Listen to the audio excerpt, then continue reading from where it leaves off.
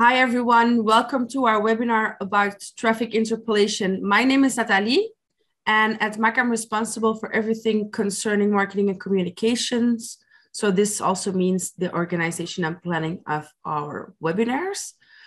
I am going to give the words to Kenneth. He's one of our data scientists who is actively working on the traffic interpolation project. But before we get started, I would like to ask you that if you have any questions, you can always ask them in the Q&A section, the chat box. You can find it below on the screen. So Kenneth, the floor is all yours. So, hello, my name is Kenneth Tugel. I'm a data scientist that actually started the work on interpolation more than 1 year ago.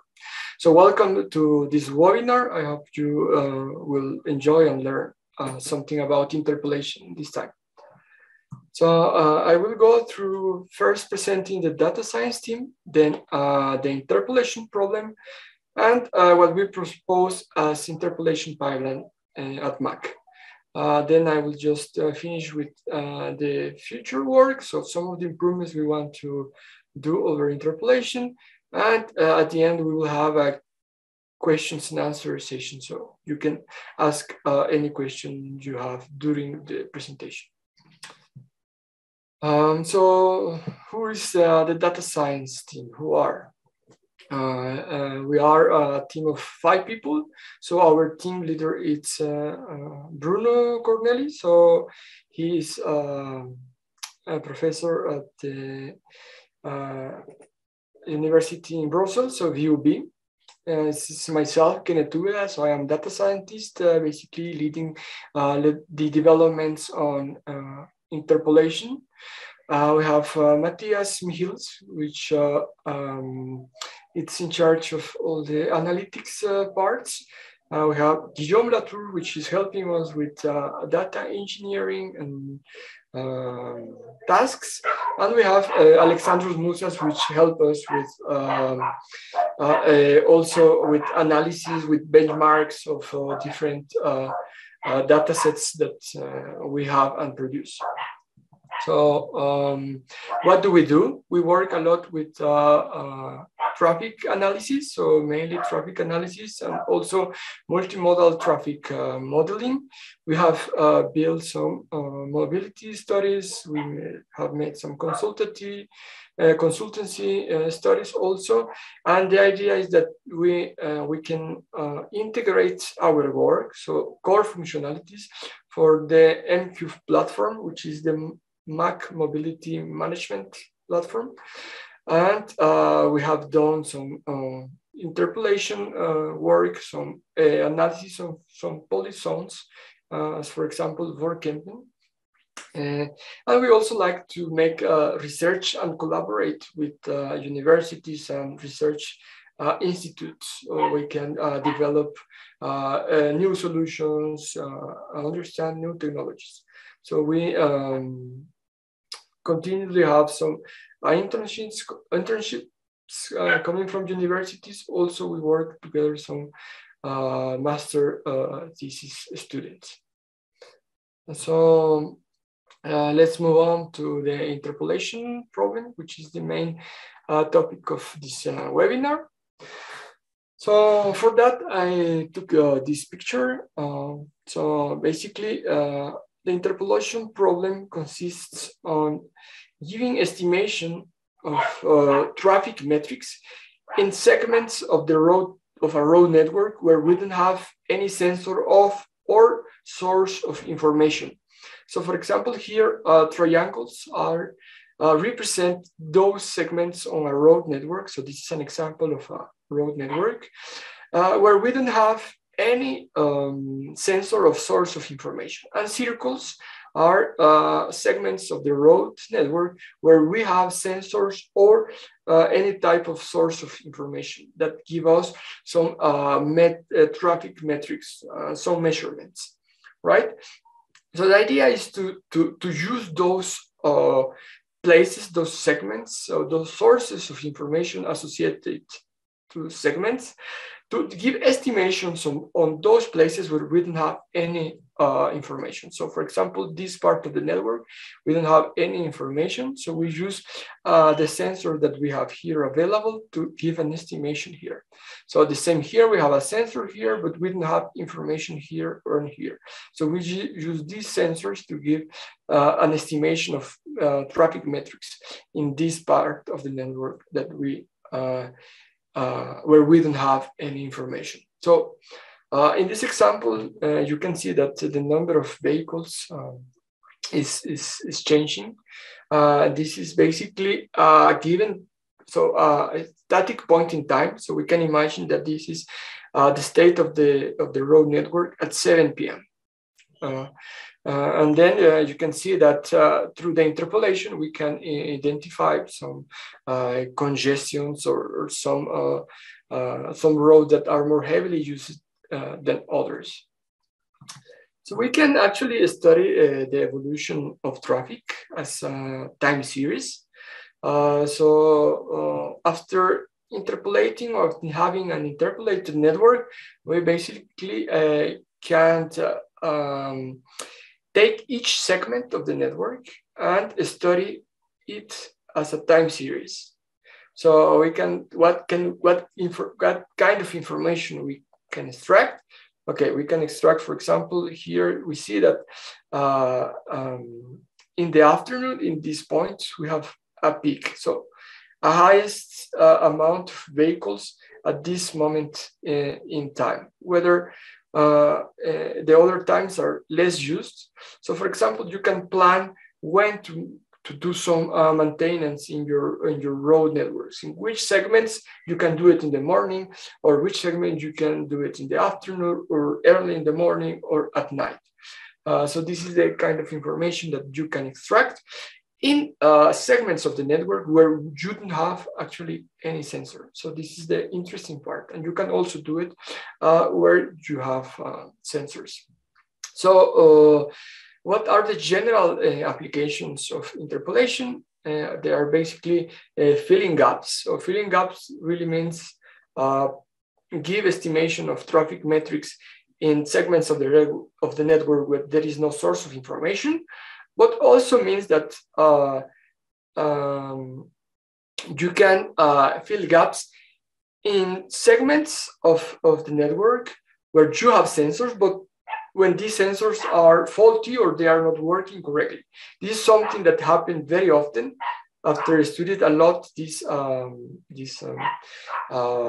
traffic, we see that sensors are really all the time giving some measurements that are not really accurate. So the idea is to also fill these gaps. So sometimes you don't have any information at all coming from a sensor. So you can, with the interpolation process, fill these gaps. You can also, as I mentioned before, identify congestions or also study the evolution of the traffic situation in time and also in space. So all of that to facilitate taking decisions such as, okay, we give maintenance at this time or at this time, or we close this road. What is the impact of an accident or that happened in a segment in the rest of the road network? So all of that, it's within, should be done by an in-depth study of the road network after we interpolate it. So this is basically it. So to be more precise, we have, so we already are working on a project where we apply interpolation. It's the Trodimex project. This basically involves the Wallonian government, and we work with, we use interpolation, for example, to be used in the shadow tolling. So the shadow tolling, you know, it's the amount of money that the government pays per car to maintain the road infrastructure in Wallonia. So also it can be used for the control fee for the heavy vehicles, so plus 3.5 tons of vehicles. So they all have, for example, an onboard unit, and they are constantly giving the GPS location in the road network. So with this, we can control where they are, how many of they are. Are they actually following the rules of traffic, the maximum speed limit, which is different from the light vehicles? So these kind of applications that we work with this interpolation for the Tratimex project. So let's move a bit. So we have developed and built interpolation pipeline here at MAC with all the team of data science, and I will present them. I'll present it and try to go step by step, so you have a better picture of how the interpolation works inside. So we have 4 big steps: the collection of the data, the pre-processing of the data, the interpolation itself, and the post-processing. So that's why this is not like an interpolation system, but it's more like an interpolation pipeline, because we start from the collection to the pre-processing, interpolation, and then the post-processing.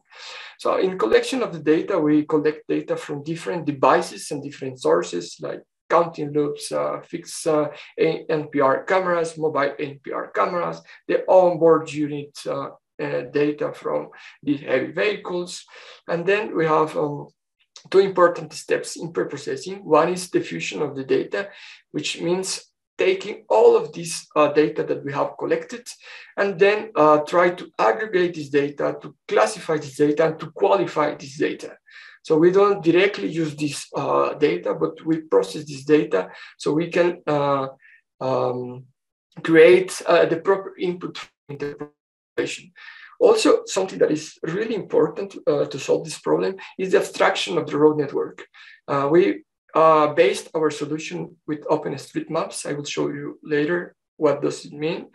And basically, we extract some features from OpenStreetMaps to enrich the information that we have of our road network, like, for example, the number of lanes, the maximum speed limit, the type of road, which are very important information that we use for interpolation. Something that is really interesting is that the solution that we propose, we can apply this to different referential networks. Why is that? Because we are based on the OpenStreetMaps, and we combine the data from the referential networks and OpenStreetMaps to be able to adapt and to translate our results to any other referential network. So this is from pre-processing. Then we have the interpolation itself that is based on a kriging approach, which is a geostatistical technique very well known for spatial interpolation. We tried different methods, but at the end we were really happy for many reasons with the kriging interpolation. So in the post-processing step, we basically transform the output of interpolation into traffic metrics that are interesting for clients. And also we aggregate segments, and we produce some visualizations for the interpolation results. So if we concentrate a bit more in this step of the pipeline, I first will give a general overview, and I will go back to Tratimex, so you see how we apply this pipeline into the Tratimex project. I think this is really interesting. But let's now concentrate in the generality of the interpolation. So if we concentrate in the pre-processing step, as I was telling you before, we based our solution in OpenStreetMaps. What does it mean? So what we do is that we take the road network and we split this road network in segments, right? So we base the split of our segments in OpenStreetMaps. They already have an abstraction of this road network of the this is what you see. What you see is the Wallonian road network. And you have different type of roads. For example, we work with motorways, trunks, primary roads, secondary roads, tertiary roads. And also we have everything that is exit entrance is a link from one type of road to another type of roads. So for example, that you have motorway links that can connect to trunks, to primary roads, or to secondary roads. You have troll links that can be connected to primary roads, secondary roads, and so on and so forth. So what you see here in the map, it's the road network, and you see in colors the different type of roads, but you can also observe the different sensors that we have in this road network. So in orange, we have counting loops. In green, we have fixed ANPR cameras, so MAC cameras. And we also have some mobile NPR cameras that only stay in place like for 3 days, and they move to a different location. So if you can see in this image in the left, you will see how we split the different segments.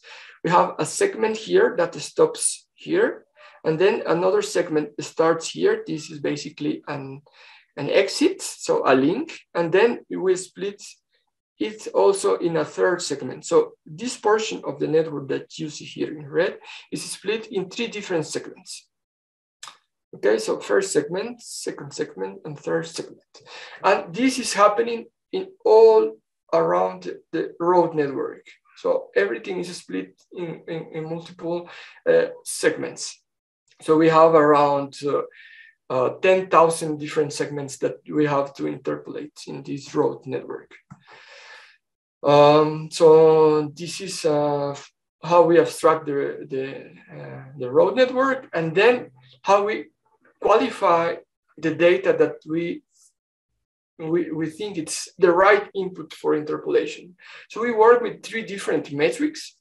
So what you see here are quality matrices that have counting loops or cameras, so sensors as rows, and they have as columns the day of a month. So what you see is 1 month of the quality of a sensor here.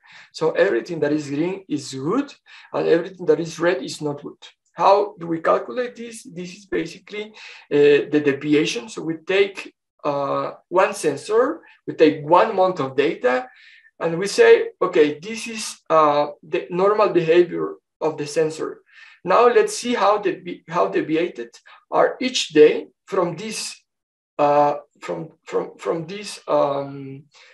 normal or usual behavior of the sensor. And then we qualify and we say, okay, this is 100% deviated, 80% deviated, 60% deviated. So what we do is put a threshold. So we parameterize this and we say we will accept everything that is no more than 20% deviated. So this is the data that we will use. But this is not the only metric that we developed. We also, develop some metrics to find gaps. And it's the same. What we see here, it's a quality matrix that represents the behavior of a sensor during 1 month. So the idea is to avoid this type of a scenario. So you see here, a gap, and this gap is not really, it has a negative impact over the final results after interpolation. So we try to just remove this gap and to avoid this by detecting it with this developed metric. So what we want to see is something more like this type of a scenario. You can see it in the right image, and avoid this type of scenarios. So the last metric that we use to filter or to qualify our data is the roller coaster. So this is what we are trying to achieve is find the sudden changes, sudden drops on data that are not actually a normal behavior of the data. This might be just a sensor that is faulty for a given period of time, or simply something is not working correctly. And we want to just detect those wrong behaviors or abnormal behaviors, to remove them from the data, and not, we don't replace them, because we want to avoid putting some kind of bias into our results. So we qualify the data in this way. We just remove what we think is not good after pass the data through these three different metrics. So the deviation, the gaps, and the roller coaster. So this is from the part of really pre-processing. Now we move on to the part of interpolating itself, and then here I will explain what we offer as interpolation. So what kind of features do we offer? So our interpolation method is able to fusion different types of data, so counting loops, NPR cameras, onboard unit data, TomTom data, so GPS system data. So to one, let's say, a standard type of input. So so the interpolation understands it, and then we are able to interpolate two types of traffic metrics. So we now interpolate count and speed. So this is the two metrics that we are now able to interpolate. As I mentioned before, this is a kriging-based approach. We try to make really in-depth benchmarkings to see how well we can do, what are the scenarios where we are good and which scenarios we are not good because of the situation on the road network. And we are able to run interpolation in two different modes, if you want, or flavors. So we have the batch mode. So the batch mode means that we make an interpolation that is offline. So to give you an example, we take all the measurements of 1 month. So let's say we are now in December, we take all the measurements on November. And then after having taken this, we make an interpolation of November. So really just in offline. So you will have your interpolation of November in the first days of December. The second one that is really interesting, we try to do it in near real time. So it's basically an interpolation that is giving results every 5 minutes, and it gives you the state of the road network every 5 minutes. But this can be changed to, for example, instead of every 5 minutes, every 15 minutes, every 30 minutes. So it depends on the needs of the client. So these are the two different modes of interpolation that we have.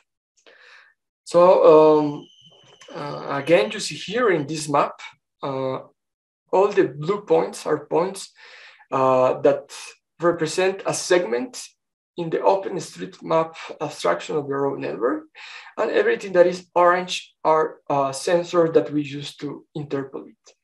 As you might have noticed, we have a lot more missing points than sensors, and this is what we call an sparse road network. So this is something that have added some level of complexity to the problem, because in general, when you read papers, when you see solutions, you see just more actually sensors than missing points in the network for interpolation. So this has been a challenge, but after some time of understanding the problem and knowing the right tools, we have achieved to give something that is good enough as estimations. So what is inside the traffic interpolation? We use a regression method called the kriging interpolation. To be more precise, we use external drift kriging. So what is the kriging interpolation? The kriging interpolation is a geostatistical method for spatial interpolation, and it was developed to find sources of oil in the soil. So the idea behind the kriging is that you could take some samples, as you can see in this image. So every point that you see there that has a value is a sample in in part of a land, and each of these samples will give kriging some information to produce what you see in the background, the colors. So the idea was to really find the places where finding oil was most likely. So the person that created this kriging for that reason. So this is what we call the spatial interpolation. And what kriging does is really take, let's say, the value of every sample that it has, and try to produce an estimation on every point that is missing in this case, in this matrix. But what we use is called external drift kriging. So I put an image here of what external kriging means, and I think it's very intuitive, and you will see why we use this. So external drift kriging, drift. The word drift in this name means trend. So it's a synonym of trend. So what we do is use trends of the traffic in time and in space. And then we apply kriging to these trends with the conditions. So in this case, conditions are the samples that we take. And the samples that we take are measurements of traffic metrics that are close in time to the period that we want to interpolate. So for example, if we want to interpolate the road network at 9 a.m., we take data of 9 a.m. as conditions to try to correct the trend or the drift in the road network, so we can give an interpolation in the whole road network. So this is what happened, or what we are trying to achieve is what you see here in this plot. Basically, you have a drift, so this is a trend. Then you have the conditions. So the conditions you see that are a bit higher. So we are trying to correct this trend using these conditions with the help of kriging. So this is what we do. So to give you a more precise example of what we do with traffic, here, what you see here in the right is a part of the road network that we studied in Wallonia. So we have in blue, we have sensors, and in red, we have missing points. So the idea is to use these blue points, all of them that we have here, to derive some estimations in this part of the road network, in a space, but also in time. So the results of interpolation are here in the left. So here you see a three-dimensional space where you have latitude, longitude, and the time, so the hour of the day. So from 0, which is midnight, to 23, which is 23 p.m. In the night. So you see here in 3 dimensions what is happening in this portion of the network during one day. So we have at 5 p.m. what is happening, at 10 a.m. what is happening, at 15 p.m. what is happening. You see? And here we can clearly see, for example, a trend in time where very early in the morning and very night, we have very few cars. You see, like less than 100 cars. But during peak hours, maybe between 6 and 8 a.m., we have a very high amount of cars that are passing through this road, right? Then in the afternoon, we also have more values, but they are less than in the morning. So it means that we have in this portion of the network a peak value in the morning. So most likely people that is going to work, for example. So we see the trends in time, but we can also see how these values are fading out in a space. So basically, depending on where you are placed in the road network, you will have less or more vehicles during the same hours. So I think this is a very interesting graph and visualization that help us to understand what do we do and how do we use kriging to interpolate. Then I think a very powerful concept that we use is the drift terms. And I explained what do we mean by drift terms and by trend in this case. And what we do is that we use historical data. So we take the last 6 months of data of, let's say, every counting loop or every camera or every source of data that we associate to a road segment. And then we produce what we see here at the bottom. We see a weekly trend. So let's say this is Monday, Tuesday, Wednesday, Thursday, Friday, Saturday, and Sunday. We create this trend, and this trend is what you were what I was explaining here. This is the trend that we have, and this is a trend. Sorry, in time. So still the trend in space. We have to find this trend in the space of traffic. So what we do is we use propagation techniques to propagate these trends through the road network. So this is just for illustration purposes. Let's imagine that we have 5 different sensors, only 5 sensors in the network. So if we run the propagation algorithm that we use to through the network, this is the final result. You will see that you will find red values in this zone because this zone is more connected to the part of the network where the sensor is located. So our algorithm propagation basically follows the physical structure of the road network to propagate the information, the trends that we produced just here. So each of the points or the stars that you see here have a different trend in time, and then we propagate them through the road network, and then we have this kind of results. Of course, we use different propagation techniques if we want to interpolate counts or if we want to interpolate speed, because they are different trends. So this is the idea of propagation.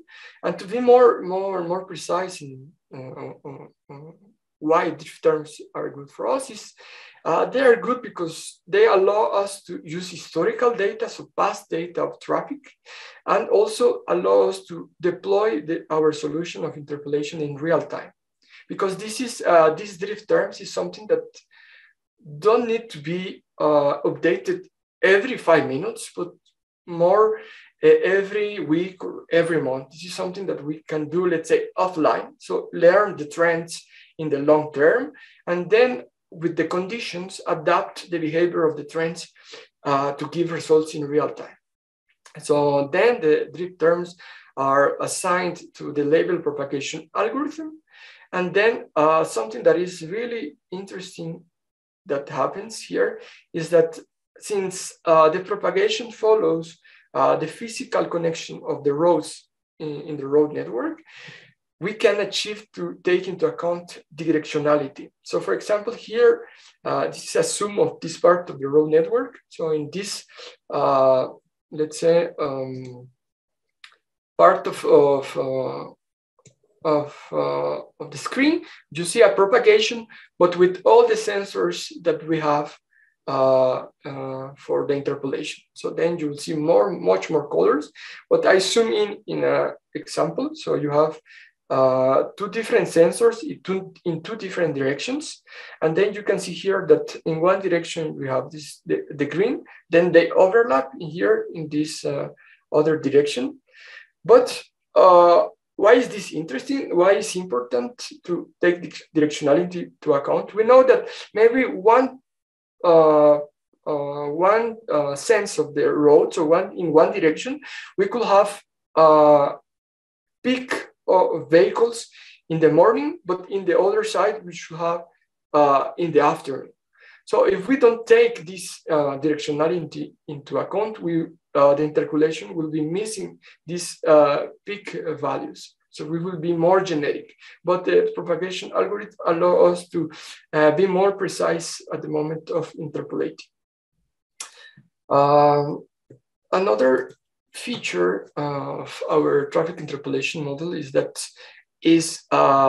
let's say, a multimodal or class of vehicle agnostic, because we can interpolate for short vehicles, but we can also interpolate for long vehicles. When I say short, it's more like light vehicles, like normal cars, and heavy vehicles, more like trucks and bigger type of vehicles. So our interpolation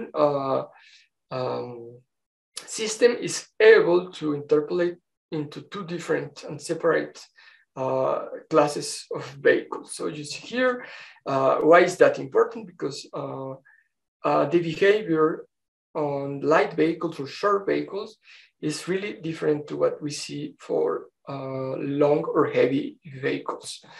So this is good. So here is how we, I showed you an example of how we assess our interpolation system.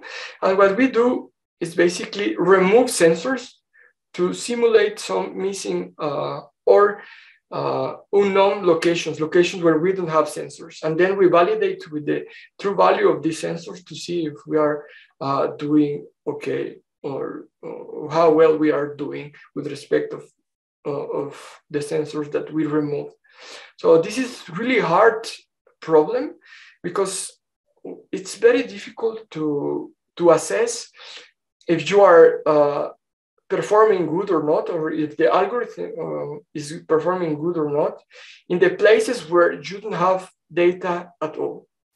So that's why we try to remove some sensors, but by removing, we also kind of affect the raw network, because as I showed you before, we have much more points where we don't have sensors than points where we do have sensors. So it's very hard problem to assess, but I think we are doing a good job. So I can ask you just to see the blue and the orange lines, which are the orange lines are the results of our latest version of interpolation, and the blue values are the true values of the counting loop that we remove to test this. So you can see that when we compare, we have very close results. Plus, when the sensor was giving no values, we were still able to give some estimations that seem plausible with respect to the days where we do have values. So this is all the work that is behind interpolation. I hope it wasn't that much of technical part, but I think it was important so you could see what is inside. And then, as I told you before, the idea was to see how this was applied to the Tradimex project. And basically, we have this chart that shows what is the interaction of the interpolation with different sources of data and different other modules in the Mac mobility platform that we use for analyzing processing data. So we have some, you can read this bottom up, or I think it's better. We have in the bottom some different sources of data. So the onboard unit data, the counting loops data, the cameras data, some GPS system data like TomTom.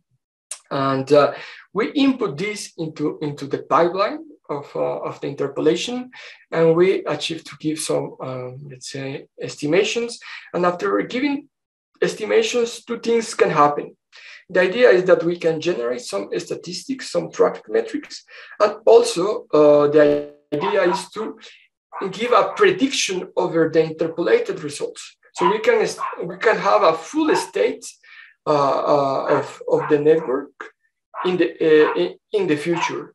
So this is really interesting. This is still in progress. We haven't yet finished this. So interpolation, it's almost done, and we are working on prediction. But the final idea is that we will be able to interpolate and then predict these results to give a forecasting of what is happening in the road network. Also, some of the things that are still in progress is the usage of accidents data, roadworks data, and weather data. I think we want to make our interpolation system robust enough to take into account accidents, roadworks, and weather data. I think this is something very interesting to implement in this solution, and we are working on that. So as I told you, I went back into the pipeline, but now in the collection of the data. So basically in the Tratimex project, we have different we use different types of data. We use ANPR cameras data, we have loops data, we have OBU data, we use TomTom data.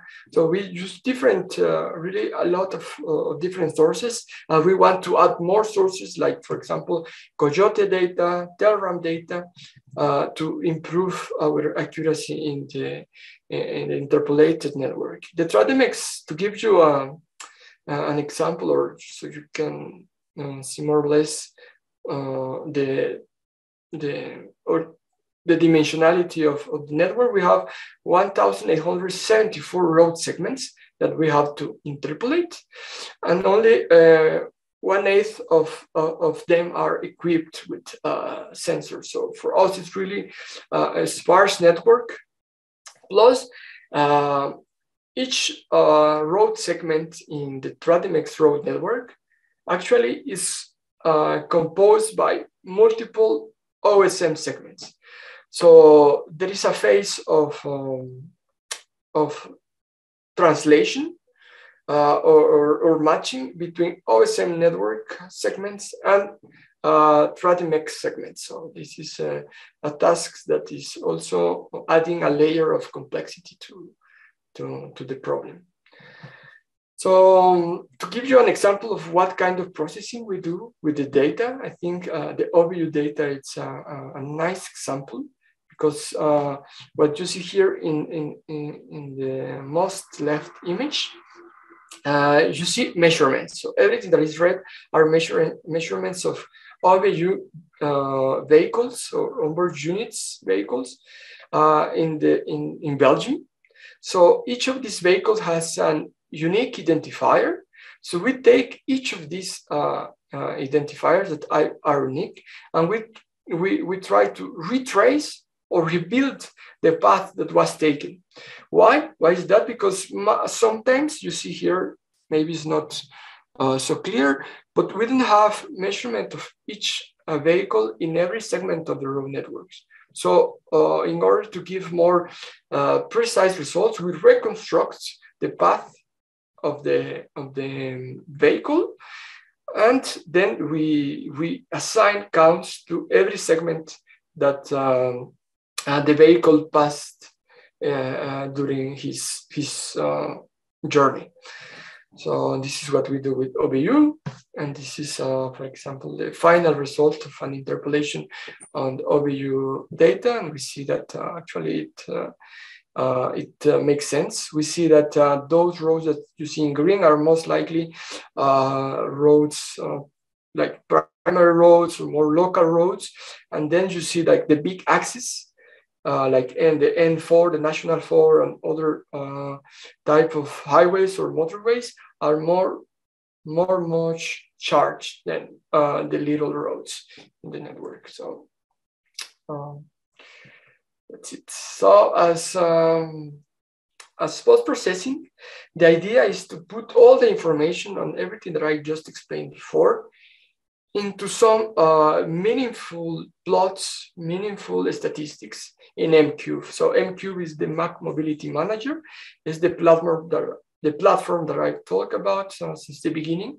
And the idea is to put everything after interpolation, the results of interpolation, and create some metrics and some meaningful statistics in MCube. So you see here that we will have some maps telling some information, how busy or the level of service of the different road networks, the different information for each segment, also the load in each lane of the road, also how many heavy vehicles do you have in a segment, or how many light vehicles do do you have in the last 50 minutes in a specific sense, a specific segment.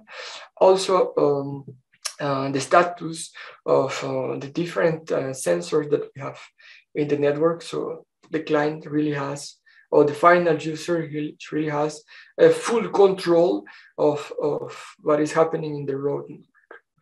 So I'm almost finished.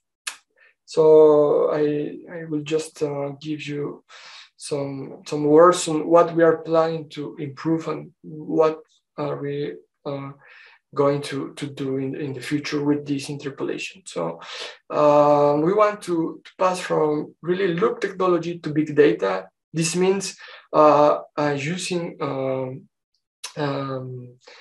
MMR models, smart cameras, and make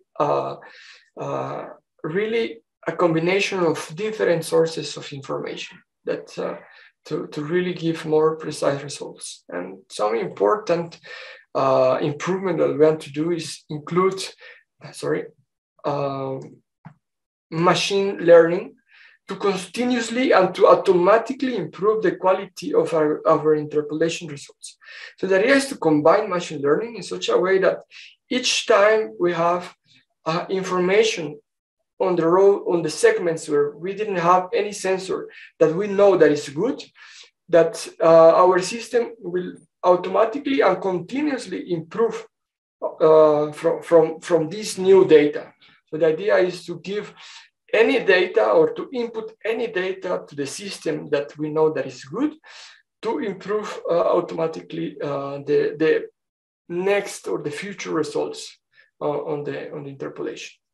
Also, we are open to collaborate with research institutes or universities or any student. So if any of you in the public is interested in working or researching or a researching project for this type of applications like interpolation or anything that is related to traffic analytics, you are welcome. You can contact us after the webinar. So I think that is it. I hope I didn't bore you so much and you learn a little bit about interpolation.